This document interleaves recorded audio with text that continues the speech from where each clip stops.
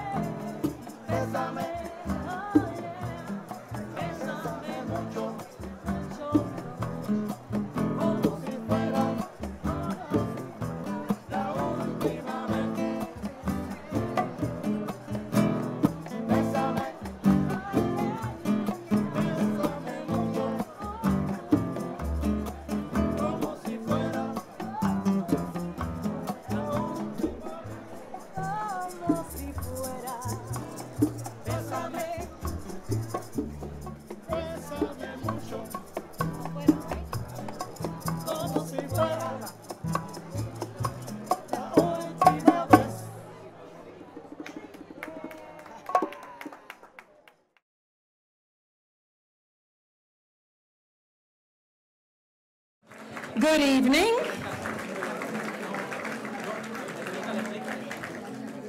This is like old home week for me because I recognize so many people here. For those of you who don't know me, my name is Anna Carbonell, and thank you. I was with NBC and ABC both for 15 years each, so you can tell I'm not a young kid.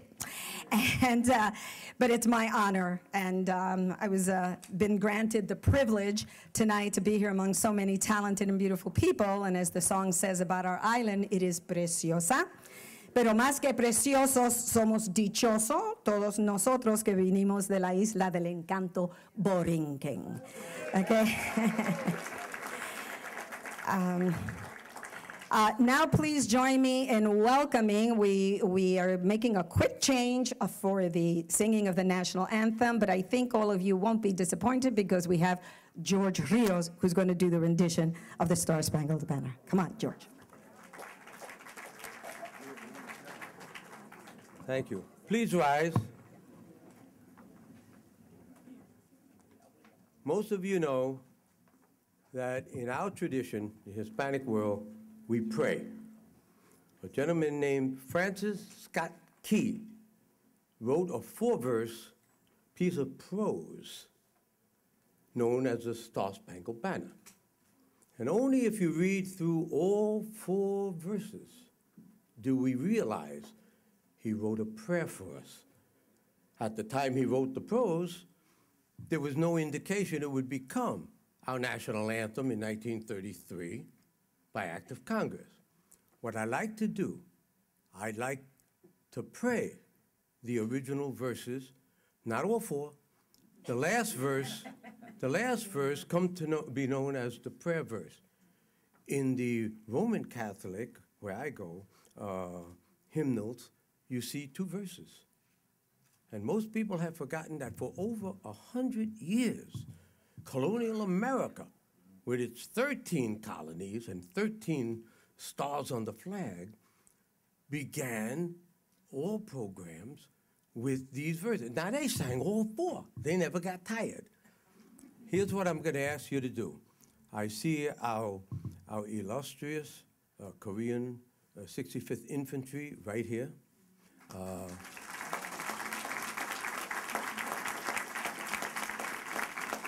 You may not know it, but Cordero here is a great singer, a great tenor. He's still singing. I'm going to do a verse that sometimes people have not heard. Call it the prayer verse. In honor of this occasion, when we should pray to honor our illustrious 100 that are being inducted today and for this occasion. So bear with me as I do this. In the verse you all know, which will be our second verse, please join me.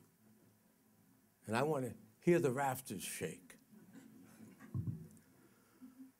Oh, thus be it ever, when and free men shall stand between their loved homes and the war's desolation. Blessed with victory and peace, may the heavens rescued land. Praise the power that hath made and preserved us a nation. Then conquer we must when our cause it is just, and this be our motto: in God is our trust. And the star-spangled banner in triumph shall wave o'er the land of the free and the home of the brave.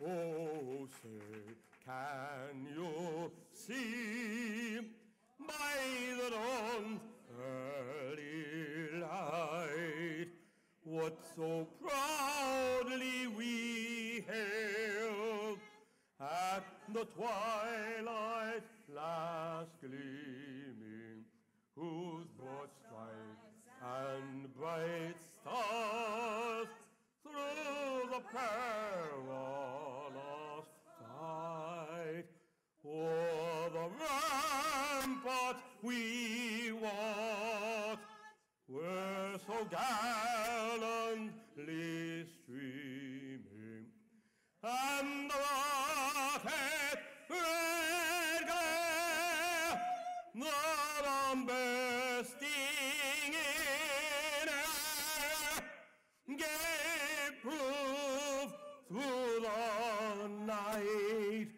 that our flag was still there. Oh, say does that star-spangled banner yet wave o'er the land of the free and the home of the brave. Thank you. Remain standing. And now, please join me, the talented founder of Música de Cámara, a true icon in our community, Eva de la O, will lead us in singing La Borinqueña.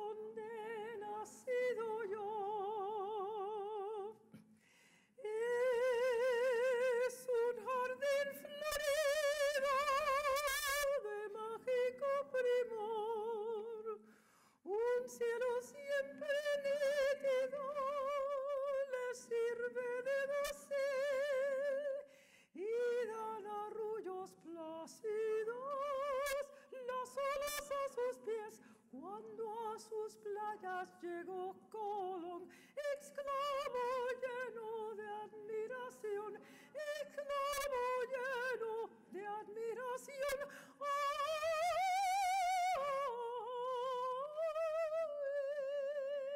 Esta es la linda tierra que busco yo.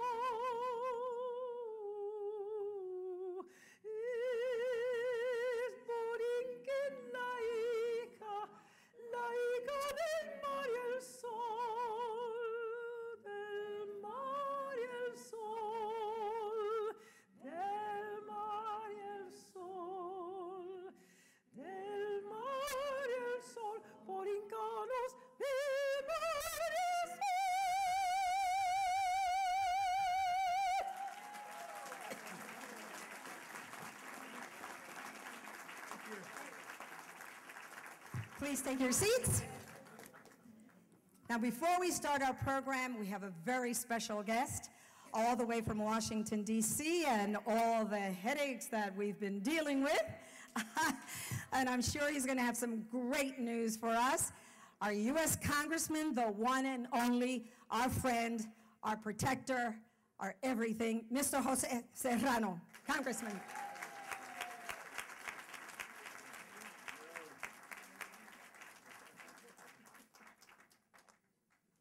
Thank you so much. I feel like, after listening to those two voices, I feel like Frankie Avalon following Frank Sinatra.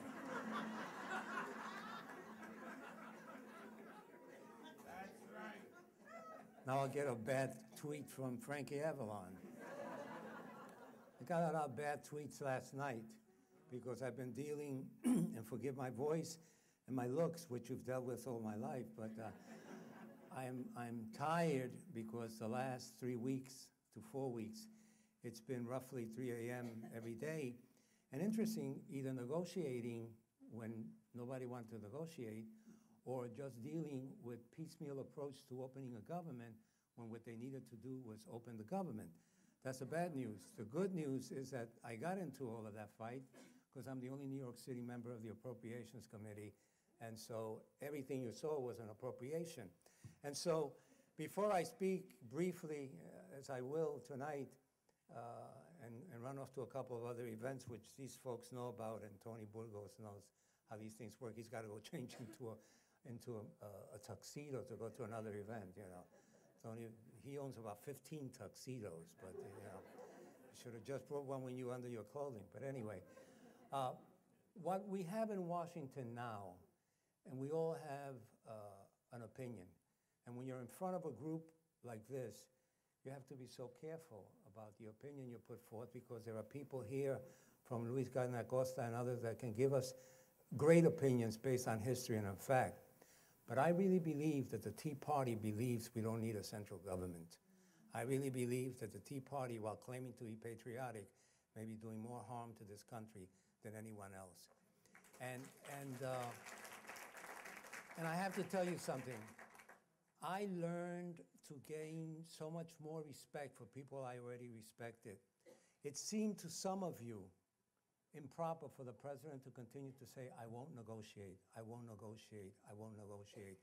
He was right. We didn't negotiate because what they wanted to negotiate was doing away with Obamacare. Now, Obamacare was approved by, and by the way, I was the first one to call it Obamacare, and I tell you why. I tell you why. 20 years from now, we're going to have Social Security, Medicare, and Obamacare, and that'll be his legacy, you know, because it will stand. They wanted to do away with it. It passed both houses. It was signed by the president. The Supreme Court stood up in favor of it. Get over it. Get a life. Leave it alone. Everything that came, they insisted. Then what you have is a situation that you've read about, but you need to hear it from someone like me. The Tea Party is not a party. It doesn't exist as a party. It doesn't have a leader.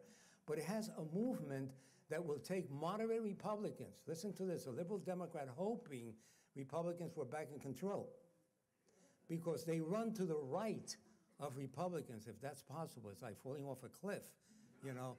And then they oppose these guys. So all these guys who went along with this deal are going to get opposed by their own party, and they're self-destructing to the point where through gerrymandering they can continue to win local elections, but they probably won't win a national election in a long time to come. And we had to deal with on a daily basis. Let me tell you, the leadership in the House, Nancy Pelosi and Steny Hoyer, were great. And one of the people that I gained a lot of respect for was, and you know, Rafael de España dice que las apariencias engañan. And you see Harry Reid, such a kind of low-key guy, he stood his ground and didn't give an inch. It helps to be an ex-boxer. They never forget how to swing. And that's what we're dealing with. And so now the government is open again, but it's only till December and to January where we'll have to face this again. And I have two roles. One is to do what you elect me and support me and pray for me to do. And then I also feel that I have to look out for a place called Puerto Rico, because they don't have the representation that they should have. Now, that's not a pro-statehood comment for anybody who's going to have a heart attack here. Although if I was sarcastic, I would say it's very easy to be against statehood when you're living in a state, but that's another issue for another day. You know, we need a national psychiatrist to deal with that issue. Centro celebrating 40 years, and I'm celebrating my 39th year in public office. This is this is probably the only place where you can brag about how long you've been around, because Centro is about history and about numbers and about accomplishments or not. And I got elected to the State Assembly when Hank Beam was mayor, when Nixon was president. The Yankees were a losing team and the Mets were a winning team. And I think that's coming back. And I'm now the number 3 person on the Appropriations Committee from the top. And I'm the only Puerto Rican that was ever chairman of a subcommittee of the Appropriations Committee. That committee is so powerful, they don't call it chairman, they call it cardinals, like the College of Cardinals. So Nita Lowey, who is the ranking member, then became the first Jewish cardinal ever, and it was really quite an accomplishment. But Centro is very important to us, because Centro continues to be that one place where Puerto Ricans can say, this is our history. And I'm terrified at the fact that our history in New York City may be lost if we don't catalog it and we put it together. Now, why is that important? And as I close, why is that important? Because I think for a Dominican, for a Colombian, for a Mexican, for anybody who now is moving, for instance, into the South Bronx, my district changes. I play to a new audience every 5 years. You know, it's amazing. For them to know what the history is, they also have to know the history of the Latino community in New York. And the Latino community's history in New York is called the history of the Puerto Rican community. How it started, how it got done. Things that are taken for granted now, like my father picketing to get 1 hour of Spanish TV on WWRL, on WOR, or Mario de Lara in the mornings on WWRL telling people, "Hay trabajo en Brooklyn para los que sean costureros," you know, and that's what we did. Or when there was one, or when the first cuchifrito came to the Grand Concourse and people thought if they were going to, you know, die and the country was going to come to an end. All that history is important. Now you're wondering, so you're telling us about the history, Serrano. How come you're not wearing one of these I'm 100 Puerto Rican? There's a reason. See, Hostos has my papers from 16 years in the Assembly, and my office has my papers from 23 years in Congress, and I hope that the former president of El Centro and the new president of El Centro and the new president of Hostos can work it out, and then they can tell me where my papers will be, and if they have to be in 2 places, that's fine. But there's a lot of history there, a lot of pictures of Fidel and Hugo and everybody else, and there's a lot of history. But in closing, let me just tell you that this is a great night and this is a great struggle, and we should not give it up. We Puerto Ricans have a history in this city that needs to be told, that needs to be spoken to. Like I said, I remember my father picketing for 1 hour of Spanish TV. Now I can't keep up with the networks that ignore us on a daily basis. And I remember when El Diario was El Diario and La Prensa was La Prensa, and I was El Diario La Prensa. And in those days, and I said it in an ad I bought for El Diario, I said El Diario, to their credit, was at the vanguard of the first Latino political movement, which was a Puerto Rican political movement. I was given a picture as the elder statesman, and I was told, "Can you identify for El Diario who's in this picture?" I said, "I may not be able to identify who's in this picture. I can tell you one thing, they're all Puerto Ricans," you know, because it was at that time in our history. So how come when I wanted to be a stand-up comedian, people didn't laugh the way you're laughing tonight, you know? It could have been different for me, you know? Ladies and gentlemen, thank you so much for your time.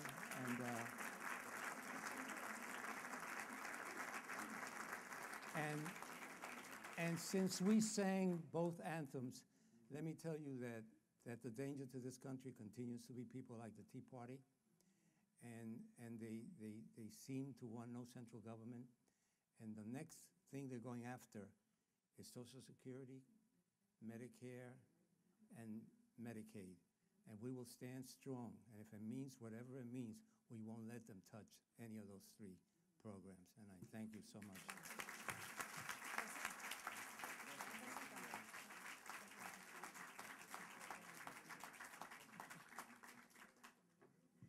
Okay, so I think that was worth waiting for.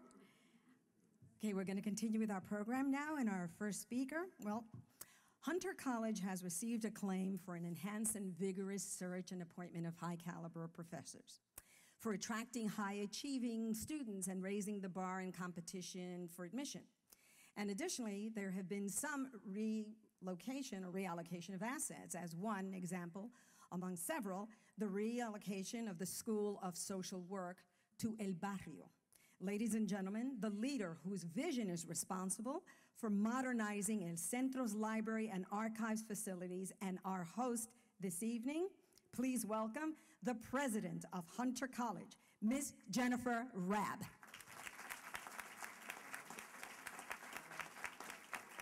Muchas gracias, bienvenidos, buenas noches. I am just so grateful for tonight. I'm grateful to be privileged to speak tonight. Mostly I'm grateful to see so many people out here to support the so incredibly important El Centro, because we've made it to this incredible 40-year mark, but to see the passion, the commitment, and really the love in this audience tonight for this incredibly important institution, this incomparable mission, says that there will be another 40 years and another 40 after that. This is an incredibly important.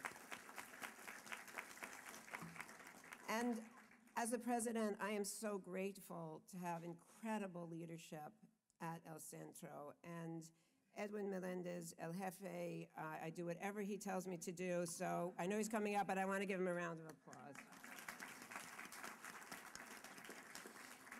And tonight, we would be remiss tonight in speaking of leadership to not really say an enormous gracias to Felo Matos Rodriguez. When I started at Hunter College, I'm going to keep talking around because he's here. And I asked him to bring his wife and his children here today because they also gave up a lot as Felo worked tirelessly to build El Centro. And when I became president 12 years ago, if Felo wasn't the first person in my office, he was the second. And he was so passionate, and he was really speaking to someone who loves history, is a true New Yorker, someone who grew up in Washington Heights, was so absolutely connected to the diaspora of the Puerto Rican people in the United States, that it was so clear to me that we had to invest and really make Central all it could be. And we had a vision that we would be able to have a place where the archives could be accommodated, where the community could have more access and more understanding, where we could take this extraordinary trove of treasures in the archives and display them and explain them and bring the city's children in to see these incredible documents, these incredible works of art. And in this building, in this beautiful building, we're doing that. And we're connecting these archives to our School of Social Work, our School of Public Health, and to so many other things at Hunter so that the research agenda grows. And it's a small blessing for me to be able to have been a part of ensuring that Central gets the respect, the space, the attention, and is in a community that is so loving and so welcome to it. And Robert Rodriguez is here. I know Melissa Mark-Verito. These were political people who came to the fore and made this all happen for us. I want to thank you, Robert. It's really extraordinary. And I do want to say to Senator Serrano, who made so much possible, that if Nita Lowey can be a cardinal, maybe this Jewish girl can negotiate the Ostos and Central split on the papers. We have a wonderful board. We're going to hear soon from Dennis Rivera, but I don't know that there's any more committed, more extraordinary public figure, leader, never claiming any credit, never being in the forefront. But without Dennis, I don't think this evening would happen, and the support and really love that we have in the city for Central would not be possible. So Dennis, really, you're an extraordinary person, and thank you for everything at Central. And CUNY is our home, and without people on the CUNY board for which Centro is a part of their life and their blood and their understanding of keeping history alive so that we are not condemned to not understand the past, but instead to actually understand our history so that we can move forward, this wouldn't be possible. Trustee DiMartino, you need to stand so all of us can say thank you to you.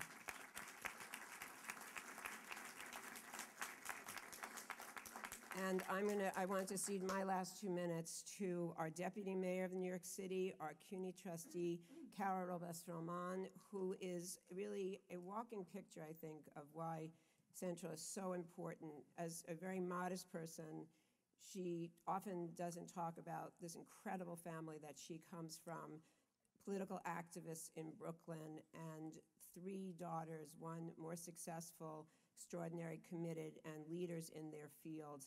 Carol, we are so lucky to have you in the city and as part of CUNY, and I know Centro is a passion of yours. On behalf of all of us, we thank you for your leadership at CUNY in this important endeavor. Carol.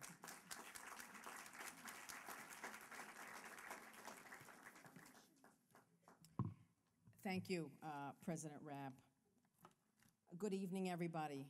Thank you all for just joining us in this incredible celebration. I also want to acknowledge the incredible leadership of Dr. Melendez. You have really put this 40th anniversary celebration on the map, and we're here to commemorate a lot of different things. We're here to commemorate Centro. We're also here to really truly own its mission of documenting and preserving and educating all of us about Puerto Rican heritage, history, and culture, not just for us. This is for our children, and this is for our generations to come. And this has been, as President Rabb mentioned, it has been also a professional mission and passion of mine, and it has also been a personal one. And if you allow me the indulgence, I want to share something that really brings this point home, and Irene, really home. The resources at El Centro have been personally relevant to my family and to me in uncovering the history of my family's legacy and the history of activism throughout the centuries, dating back to the 1700s. That's on my mother's side, the Diaz. Now, the Robles, kind of passive, but that's my sister, a distinguished professor at Brooklyn College, Dr. Sally Robles. Now, she's had that PhD for 20 years, but I just love saying Dr. Sally Robles. Dr. Robles is currently researching and writing a book on our family history. Think sort of a Latino roots, right, by Alex Haley. So this will maybe be called Raíces, working title. So she found, with the help of the Puerto Rican Genealogical Society and with the researchers at El Centro, this incredible history of our ancestors that we had no ideas. We found out that oftentimes, you know, we have a little streak that runs through us, right? It's like a combative streak, and that comes out in the defense of all things Puerto Rican. And we found out that, okay, it's not just me, Carol Robles, and it's not just my mom, but this spans 200 years. And researching through El Centro's books, we found out about our distant cousins, Jose and Francisco Diaz, who helped fend off the attempt by the British in 1797 to occupy Puerto Rico. Sergeant Francisco Diaz, although vastly outnumbered by the British, he gave them hell. He advanced his men under enemy fire until he reached the enemy trench. Sergeant Major Jose Pepe Diaz, after his death, was named the King of Spain's bravest soldier. Their bravery was later immortalized in a Puerto Rican childhood song. And the legacy of activism continued. Shortly after the United States military occupation of Puerto Rico in 1898, the first political dissidents to be imprisoned by the United States military governor, Guy Henry, were Puerto Rican journalists critical of the colonial regime. They were imprisoned and their newspapers closed down. In 1899, Evaristo Iscoa Diaz, publisher of El Combate, was arrested, jailed, and found guilty of mailing obscene materials in the first ever United States jury trial in Puerto Rico. What were those materials? They were newspapers filled with anti-American sentiment. And so these powerful historical backdrops, in a way, helped explain to me how my role model for Puerto Rican activism came to be, and that would be my mother, Inés Robles Diaz, who died last year. My mother's activism in East New York, Brooklyn, was carefully documented by Dr. Robles in an article entitled for the Latinas in the United States Historical Encyclopedia, which was published several years ago. And she was memorialized as committed to helping the poor, the disenfranchised, and to improving the living conditions of Puerto Ricans. Activist, social entrepreneur, businesswoman, her lifelong commitment to improving the living conditions of Puerto Ricans in New York led to her community activism. I remember the marches, and I remember the sit-ins, and I remember it all that she led with my dad and the organizations that they founded. Action Cívica Hispana, later Ladies Committee for Puerto Rican Culture, and a whole host of others. And I remember sitting there and stamping and licking, and them just going out. I said, why doesn't my mother spend more time at home with me? Where are those damn cookies that everybody else's mother's baking? It is these stories, our stories, that represent the powerful history of all Puerto Ricans, that El Centro's academic mission takes hold. So on behalf of the CUNY Board of Trustees, and with your indulgence in memory of Inés Robles Diaz, I want to salute Centro, I want to salute everyone who is part of this magnificent institution. And yes, not 40 more years, 400 more years. Thank you.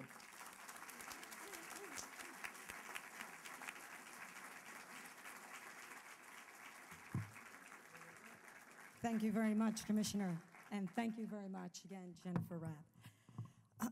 To continue our program, our next speaker is a man who has not only led one of the largest and most powerful labor unions in our city and nation, but who has actively worked to steer resources to El Centro.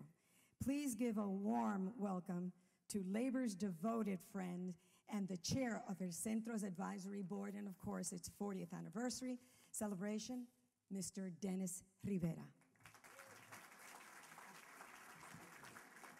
Well, thank you for being here tonight.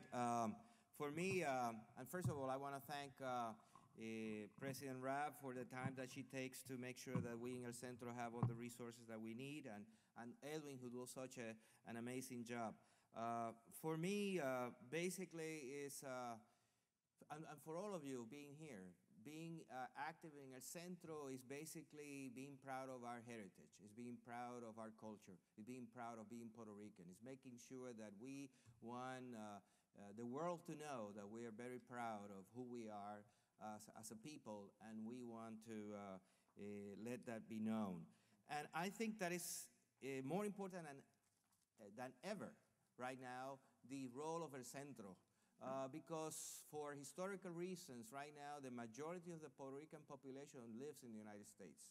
And that interpretation, that explanation of who we are and about our culture, our history, and our future, it's very important right now, more than ever, for El Centro. So I see in El Centro a new vigor, a new rededication to the values and to the vision and the mission of El Centro. And the sample of that is here tonight. With your participation, with your presence, you're validating that, and I am led to believe, and I want you to think like me, that in the best days of El Centro are ahead. The best days of El Centro are ahead of, and you are all going to help us make it a better Centro, a more powerful Centro, a centro that we could even be more proud than we are of it today, and a centro where everybody has a place, where everybody can contribute, where everybody can help us make it better so we can show the world how proud we are about our heritage, our culture, and of being Puerto Rican. Thank you so much for being here tonight. Our new slogan, the best days are ahead, okay? Well, now, what better way to live a dream and to demonstrate and pay honor to our homeland than to be responsible for collecting and documenting the history of the Puerto Rican migration to New York City and the States. In recent years, he has made el Centro de Estudios Puertorriqueños the premier resource and forum for students, academics, sociologists, virtually anyone who wants to know anything about Puerto Ricans and the struggles, as well as the achievements attained and the contributions made to America. These are but some of the goals pursued and accomplished by our next speaker. Ladies and gentlemen, el director, el jefe, nuestro líder, the director of El Centro, Dr. Edwin Melendez.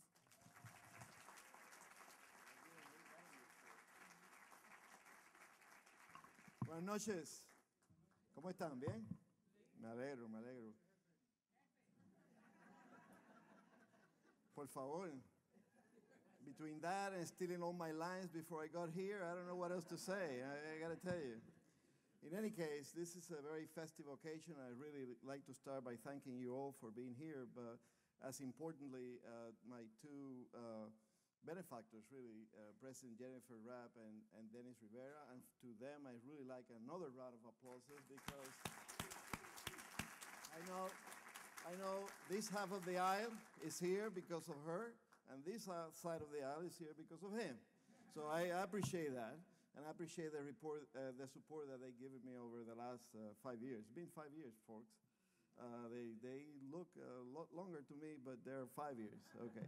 In any case, I really think that this is a very festive occasion. We're celebrating too many things about Centro. First and foremost, I think we're celebrating the fact that Centro is a think tank, that someone documents what's going on with our communities, that we put out information that benefits community leaders, could benefit public officials, and benefit all of those who like to do target policies and design strategies that actually benefit our community. As a matter of fact, part of what we do, we've released tonight the State of Puerto Rican's 2013 is the first of several reports that, thank you, sir. Appreciate it. Someone's paying attention. Thank you. So tonight is better? My voice projects well. In any case, we're releasing the State of Puerto Ricans tonight. It's just a sampler of the kind of research that we're putting out that is agile and all that, but they also put academic books, and you can go to the conference rooms and stroll through them and find more information about that. But we also celebrate the Central Library and Archives. As you know, we just concluded a year-long campaign that we call the 100 Puerto Ricans, and the goal there was to bring 100 new additional collections to our archives. We have over 260, but we felt that they were not quite representative of all the transformations and all the contributions that our community have undertaken and all the beautiful things that we have out there. And tonight, if you look around, there are people with the badges. We like to thank them because they have donated, they have pledged to donate. They don't know how much work there is ahead of them, but they have pledged to donate their papers to us, and that's very important. I don't even want to start telling you what is involved in this, but it's quite a work ahead, not only for them, who are going to narrate their story, who are going to collect photos and other documents, but for us to organize it, to digitize it, and to make it available to you all over the country, to really make those archives, those documents available to anyone who wants to study them and understand them, whether they're in Florida or they're in Chicago or they're in New York, whatever they are. So we collected 134 collections. So we more than surpassed our goal, and there are more to come. I see some people that don't have their so we're coming after you too. In any case, among the 100 Puerto Ricans, there is a very important person, very special person that is not here with us tonight. However, his sister, Ruth, where are you? Ruth, please stand up. Ruth Laviera, representing Tato. All I have to say, it's a very special collection for us. Tato Laviera represents a lot to our community. Tato always wanted to have his collection here. We wish him well.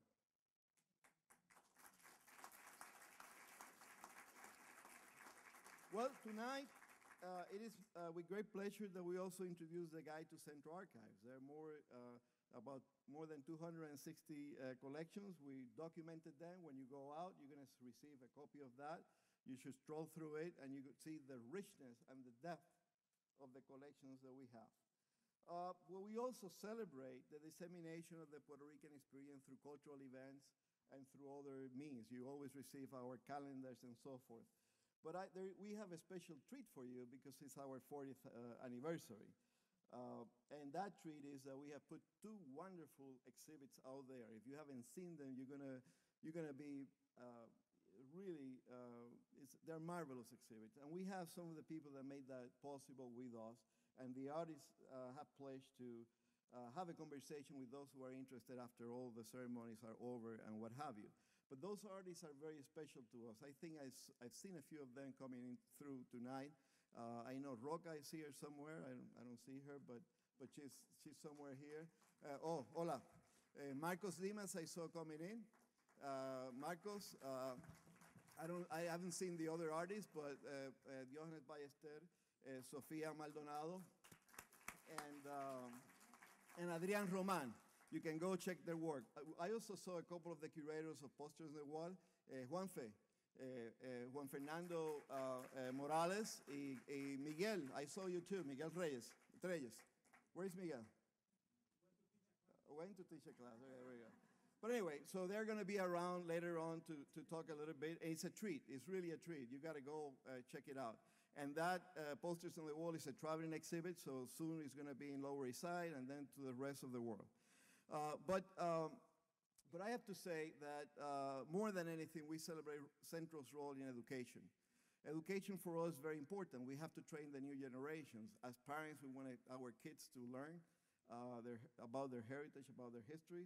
We want to train our students to be able to understand and really understand how it is that ethnicity and identity make a difference in all our life every day. And for that, I think you're going to have a big display of stuff downstairs, and I'm not going to go too much into it. But I have to say something. As part of this celebration, we went national, todo el resto del país. So tonight, in those affinity events that we celebrate the 100 Puerto Ricans, and there are photos all over, you're going to see in the program, it was a great welcoming to Centro and to the mission of Centro. I think we have people, Jose está por ahí de Chicago, right? There you go. Jose, say hello. And we have quite a few people from Florida, from Central Florida. Right, oh, Chicago, yeah, Chicago, Central Florida. There you go. So there are Boricuas here from all over the country. This is a very festive occasion. They took and they're helping us locally to put all this stuff together.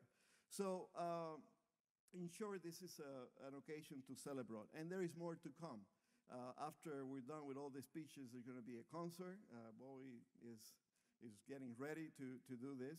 But I want to close by acknowledging all the people that are here that have helped us throughout the years to make what Centro is becoming today. We have some advisory board members. Jose Luis is there, Jose Luis Rodriguez. I see Juan Cartagena, Susana Leval.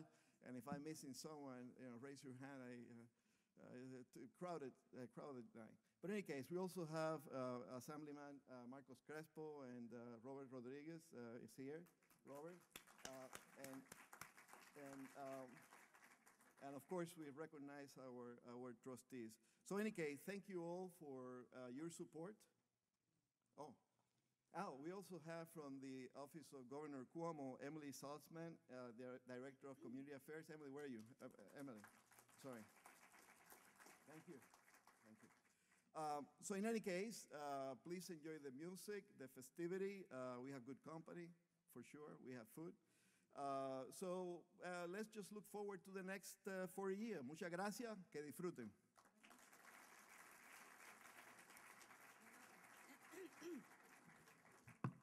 Okay, you know, when we talk about the archives, I always think of them in terms of crown jewels, because that's really what they are. Everything that's been accomplished by these great Boriqueños, you know, is here in these walls. And Dr. Alberto Hernández Banucci is El Centro's keeper of these crown jewels. He is Associate Director of El Centro, and since 2008, he has served as a Chief Librarian and Archivist for all the documents, photos, films, and videos donated to and otherwise acquired by El Centro. Please welcome him now, because he has the greatest job of all tonight, introducing two wonderful people, and I'm so jealous that he gets to introduce them because I absolutely love them. Okay, Alberto.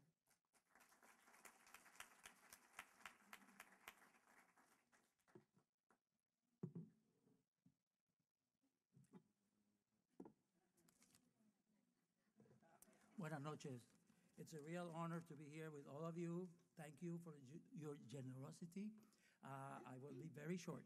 We have two distinguished members here in front of us, very special people. I want to be very short.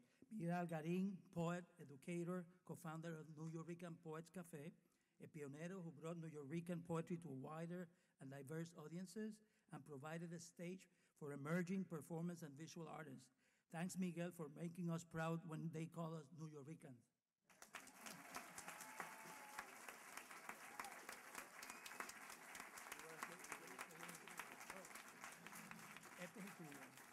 I want to thank you. Yeah, you know.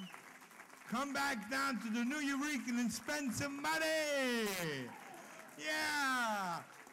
I got two things to say to you, to add to you. I was returning from Puerto Rico, and as I was getting off the plane, an issue rose about what was I. And the guy in back of me says, New Eurekan. And then the other guy said, I'm a Neo-Rican. And I said, damn, I'm not one of those things. I'm a N-U-Y-O-R-I-C-A-N, New Eurekan. And that's stuck. Somehow it means something to people to have their identity labeled with some pride. Then the second part, and then I'm through, was my mommy. Mommy, if she were here, she'd be so proud. And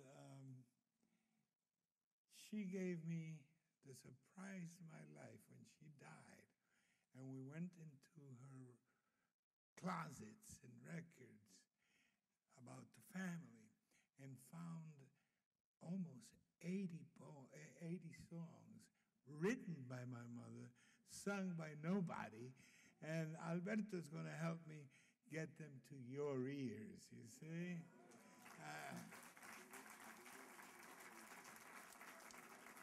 So enjoy yourselves, and a wonderful woman follows me, so I'll let him do the honors.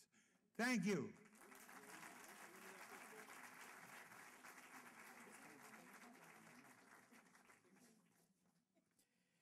And next, como dicen, siempre las cosas buenas van al último. Ms. Miriam Colombaye, actress, director, founder of the Puerto Rican Traveling Theater, a trailblazer in bringing bilingual theater to our communities and for nurturing emerging and seasoned playwrights, actresses, actors, and professionals of the theater, producers, directors, designers, and technicians. Miriam, felicidades.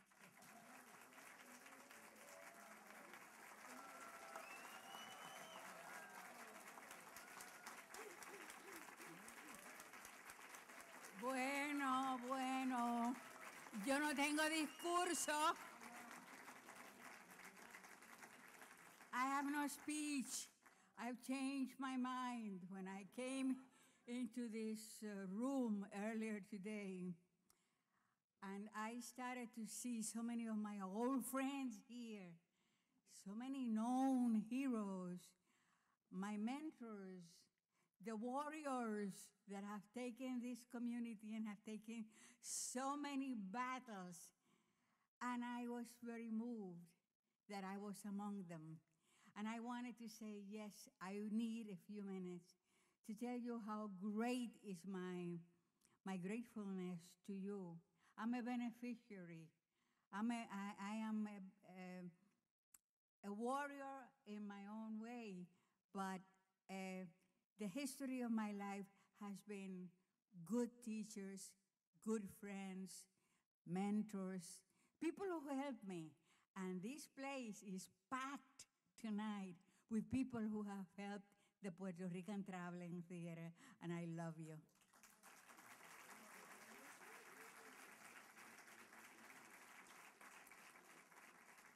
Therefore, I cannot resume in a sentence what is the formula. I don't know what the formula is. I'm still looking about to see if I can find it, you know.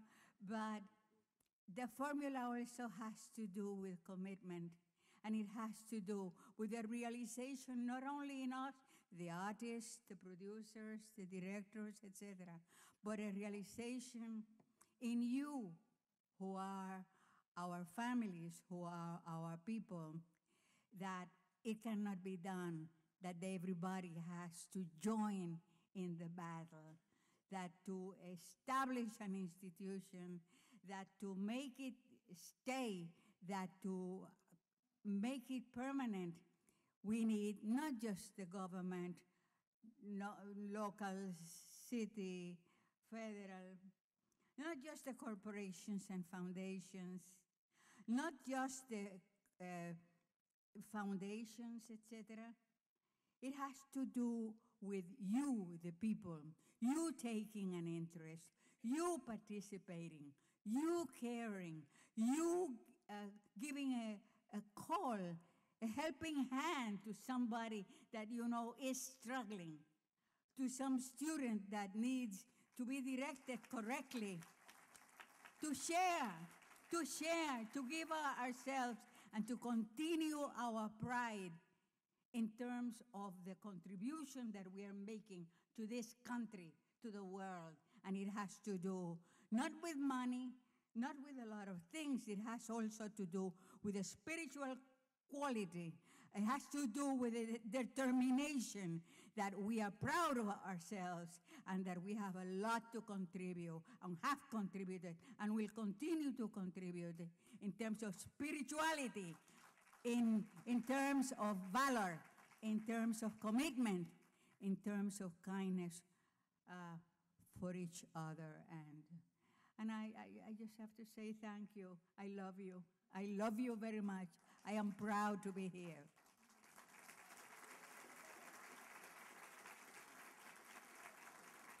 I would like to recognize a Puerto Rican woman that I know, that I admire, that I feel like a sister to her, and she's here tonight. And I would like you to give a round of applause to Rosalba Rolón, the director and founder of Pregones.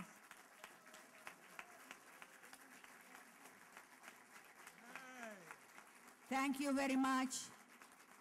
Pregones and the Puerto Rican Traveling Theater are working towards a merger, and you will be hearing from her and from me, and I invite you to give her your total cooperation, your love, your support.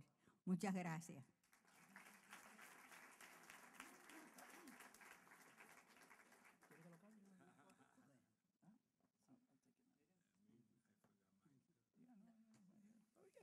Pidiendo el de él. You got one too. Where's the Tiene que tomar una foto. Yo te la aguanto. Guys, come on.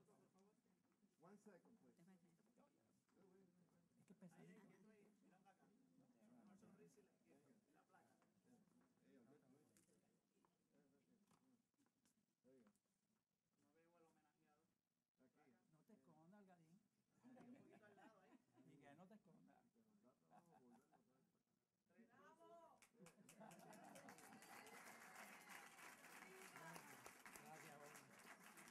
No te escondas, Garín. Miguel, no te escondas.